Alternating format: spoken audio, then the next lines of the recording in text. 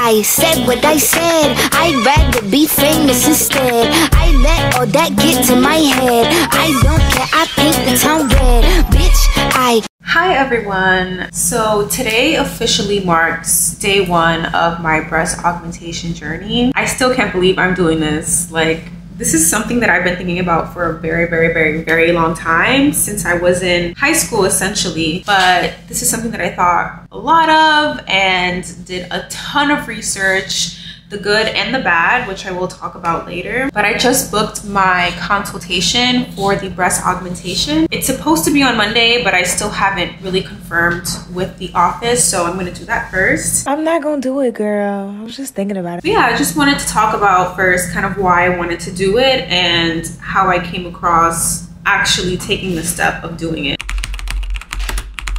Oh my god.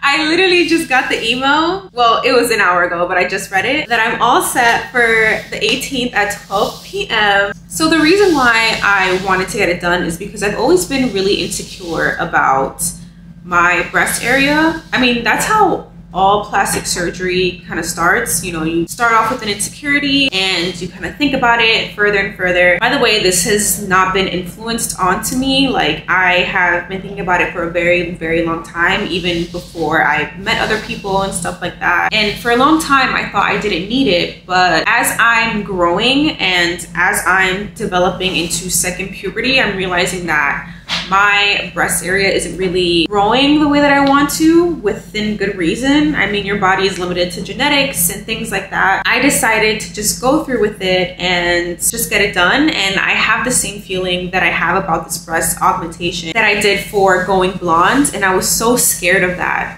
But I'm so glad I did it. And I really feel good about this decision. I have heard about things like breast implant illness, and I've researched it in depth. And unfortunately, it is something that women experience and deal with. However, I do know that it has a higher chance of happening to you if you have the implant inserted wrong, or if you choose the wrong type of implant or specific type. So I am gonna discuss that with my surgeon as well, just to make sure I'm like fully aware of everything that is supposed to happen. But guys, I'm so excited. I literally am just gonna go for a natural look. Like, the most I want to do is 1 cup bigger. And I did read that if you're only gonna go 1 cup bigger, that it's best to go with fat transfer. But with fat transfer, you don't really get the result. Like, it's not guaranteed that you get the results that you want in the place that you want in your body, in your specific breast. So I'm just gonna see what he says. The office that I'm going to is Schaefer Clinic, so I'm going to be meeting with Dr. David Schaefer, and I'm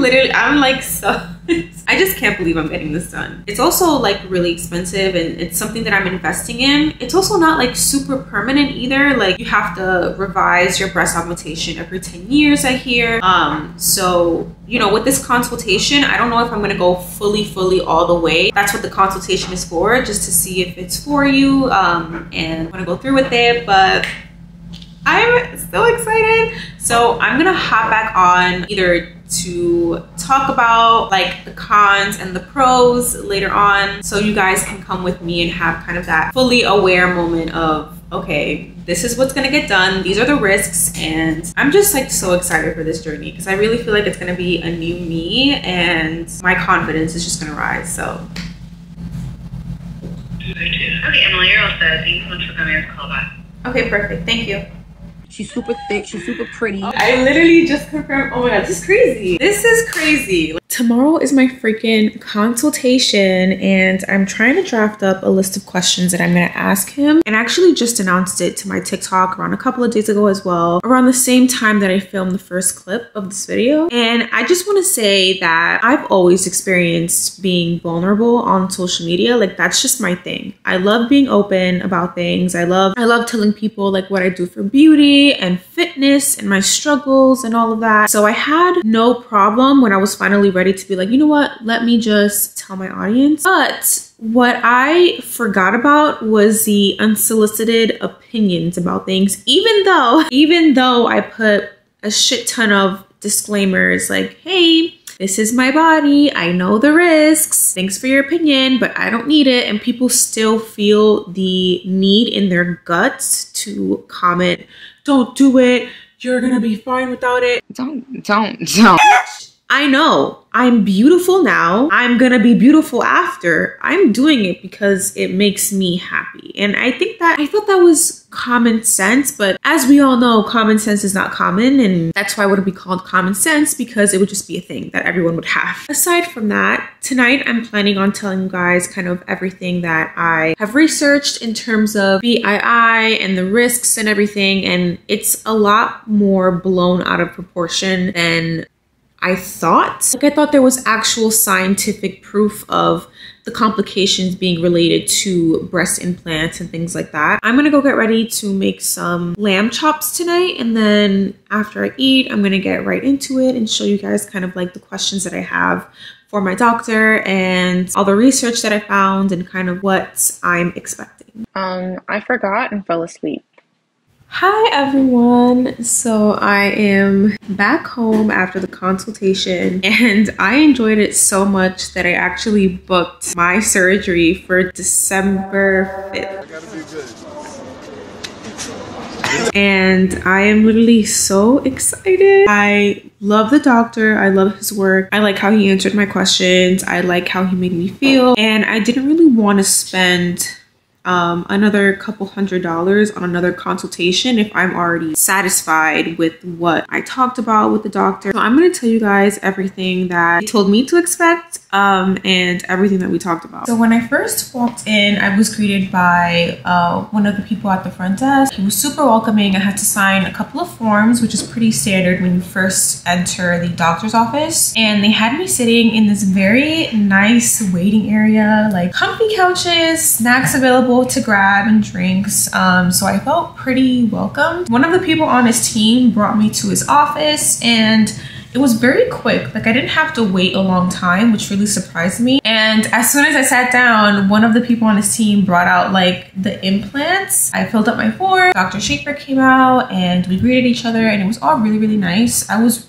really surprised that his energy was very, not happy, but it was just kind of like uplifting. I was kind of expecting a more slower, chill feeling to everything, but we kind of started straight away. He asked me about my medical history and if I'm allergic to anything, if I have any complications. We went over my natural breast size and kind of like where I was trying to go or what I was trying to achieve. I also showed him pictures of what I wanted mine to look like, or not look like, but kind of just what I'm aiming towards. And when we were talking, I noticed that he only had the roundish implants, and when I was doing research online, I saw that there were different types of implants, like the teardrop, the round. And when I brought this up to him, he said that the teardrop implants were recalled, meaning that there was like something wrong with them. If there were any complications to the teardrop implant, then it would cause cancer and things like that. So his office does not use that, just for a little bit of extra safety precaution, which I didn't even realize was a thing, because when I was researching online, that didn't come up. So that was really surprising. So I made sure to stress that I wanted it to look a certain way. Like, I didn't want super fullness at the top. I also asked him for the risks and implications, and we talked about BII, and he assured me that it was something that was very rare, and